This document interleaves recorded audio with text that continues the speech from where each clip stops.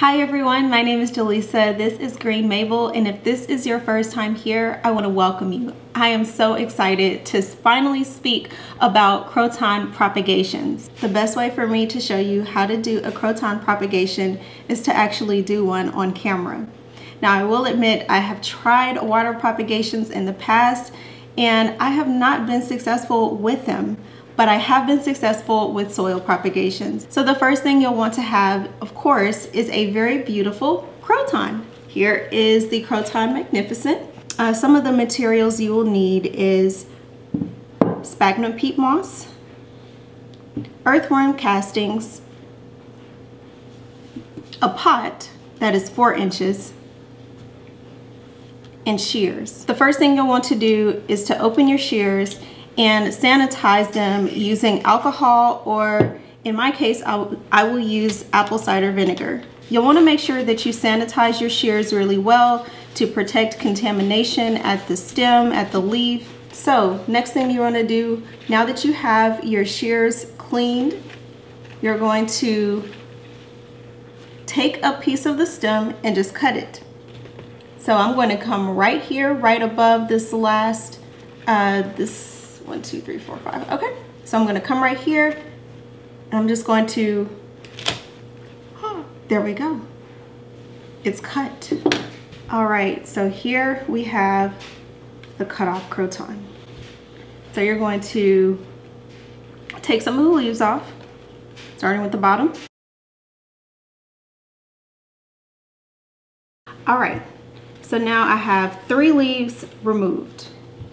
So whether or not you want to remove these is optional, but let's say for the sake of what's happening with us doing the propagation, I'm just going to go ahead and remove it too, because the more leaves you try to propagate together, the better, because not all of these leaves are going to produce roots. So you want to have plenty of options. So I'm going to take this one off too, and that will give us 4 single leaves. So I'm going to put the peat moss in here like so. All right, so now that I've added some peat moss in here, I'm going to add some of the worm castings as well, and just to kind of sprinkle it in there, so that way you got the worm castings in here pretty good. And what the worm castings are going to do is they're going to provide a little bit extra nourishment for the peat moss. All right, so now I'm going to take the leaves and I'm going to just place them right in the soil. All right, so you'll want them to be snug in here as much as possible. Now for the last one, the stem. So I'm going to place this down in here as much as possible, like all the way down. You want to put it almost all the way down to the bottom. So this was my very first croton leaf propagation, and now on camera, I'm going to show you all the roots because I have not looked at the roots yet. So here are the leaves from this original croton that was a taller stem, but I cut the leaves off. So let's see what they look like.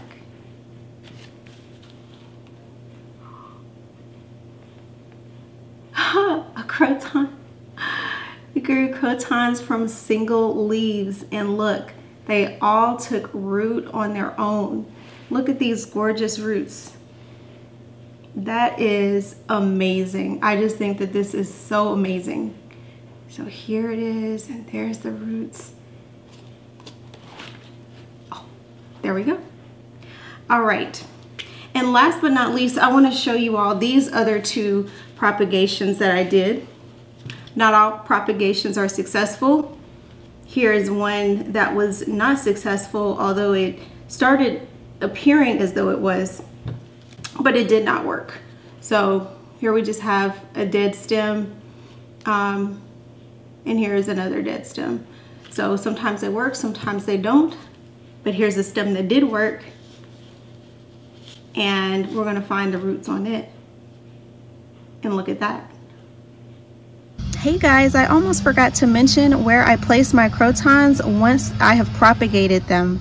I place them outside, and in this location they receive bright morning sun that is gentle and bright enough for them to receive the nutrients from the sun that is necessary to facilitate growth, but not harsh to where it will harm the plant. So place them outside in a nice sunny eastern location, and that will help your plant to develop. Now back to the video. So I love crotons, as you know, and I am so excited to share my joy for growing plants, growing crotons with you all. I hope that you all found this video helpful.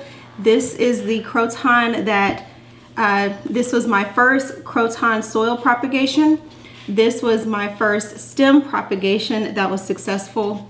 And here, these new ones that we just did are the new propagations that we are currently trying. So if you are not already subscribed to the channel, be sure to subscribe so you can get updates about these new propagations. Will they work? Will they not? Only time will tell. So be sure to subscribe and find out. Thank you so much for watching. My name is Jaleesa. This has been Green Mable. And if you would like to follow us on Instagram, be sure to follow us at Green Mable. Bye now.